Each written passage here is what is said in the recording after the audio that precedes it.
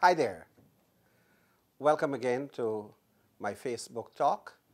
And this week I'd like to be very brief as I can possibly be, informing you what's happening in the court case filed in regards to the no confidence motion. It is expected that the Chief Justice will rule on the number of cases before the court.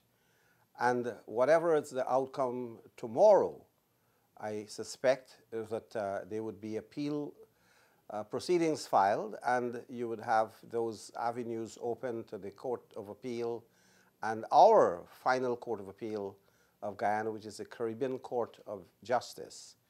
So tomorrow would be just another step in what is likely to be a long, lengthy process. Because you know why.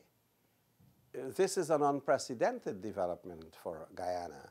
To have a vote of no confidence filed in the National Assembly and on a slender one-seat majority, the Parliament had deemed that the motion was carried, and the Speaker had said that he had doubts whether that was the requirement under the Constitution, what is called the need for an absolute majority.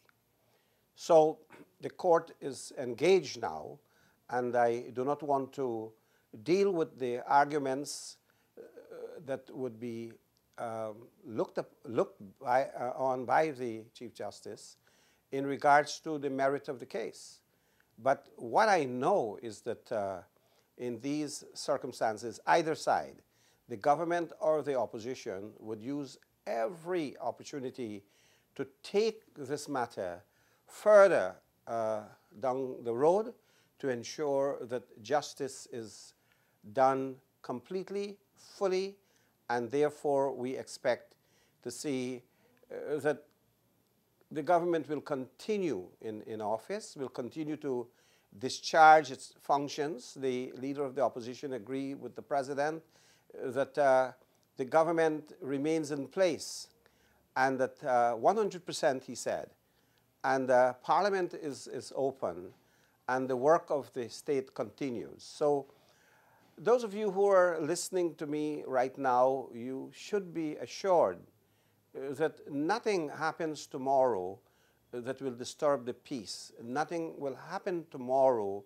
that will disturb the work of government and the maintenance of law and order, the maintenance of peace, which we have kept over the last 3.5 years in a way that has earned Guyana a reputation overseas. Everywhere, people are saying that a new Guyana has emerged from where we were before as a country noted for pervasive corruption, death squads, phantom killings, drug lords running amok. We have now stabilized this country, and you can see the recognition granted to Guyana. Every day a foreign agency says that Guyana is good for business. The entire world is looking at Guyana now on the eve of us starting production of oil, estimated at 5 billion barrels. This year, I'm told, we should start that process. So tomorrow's court ruling should not be an issue to be exploited by anyone to destabilize our country, to make our country ungovernable.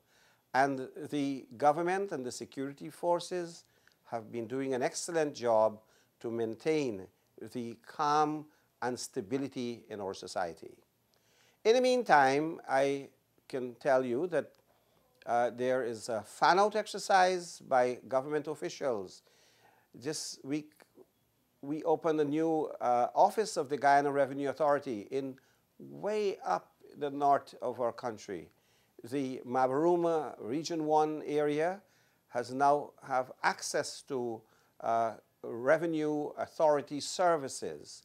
In the same way we have in all the outlying areas, new radio stations being opened. During this week, a group of ministers will fan out into the Rupununi, into the deep south of our country, to touch base with our Guyanese citizens, mostly our citizens of indigenous origins, and they will inform them, fully brief them as to what is happening in their state, the state of Guyana. We will have a fan-out exercise over the weekend in Linden, the mining town, and we will touch base with residents there, and then go over on Sunday to Vredenhoek. So all over Guyana, whether it is Quarantine, whether it's West Berbice, West Demerara, Essequibo Coast, Essequibo Islands, the Rupununi, and other parts of the hinterland, your government is there providing you information, providing you services, and make sure that our country continues to make the incredible progress it has been making over these last few years. And so we want to assure you that we are continuing the work for which we have been elected. I have told you before that the confidence that is reposed in our government comes from the elections of 2015. 2,000 and 6,000 voters placed their confidence in us, elected us to office. We are not a government running around with 24 votes pretending to be leader of a new government. We have 206,000 votes. Those voters have not betrayed us. Those voters continue to support us. And so whatever the outcome of the case or cases tomorrow in the court, it is part of a process, and we will continue to make such judgments as we can in relation to how the other processes will kick in. For example, people are saying that you should have elections this year. Well, I don't know. That's a matter for the Elections Commission to decide whether it has a voters list, a perfect voter list, whether it is allowed the young people who were 15 years old in 2015 now becoming in 2019 eligible to vote, whether they will be able to put them on the electoral roll. So the Elections Commission has a very big role to play in telling us whether it is ready for elections. So that this talk, people running around all over, elections, elections, elections, government must resign, these are not helpful at this time. And we must observe the due process. We must observe all those stages of democracy, electoral democracy, and not rush into a situation where we cannot deliver free, fair, transparent, and credible elections. The Guyanese people are demanding no less than having open and transparent elections, and therefore the court matters are going to be one side of this delicate situation before us, but also on the other side, we have the work of the Elections Commission, which must be completed before the government can, in fact, announce whether there will be elections or not. So I hope you have a very good weekend. In Guyana, I know we have lovely sunshine, a warm, comfortable environment in our country, but somewhere else you may have Guyanese, including my own family right now, facing the freezing cold in the Midwest and some other parts of the United States. Be safe, be warm, protect yourself.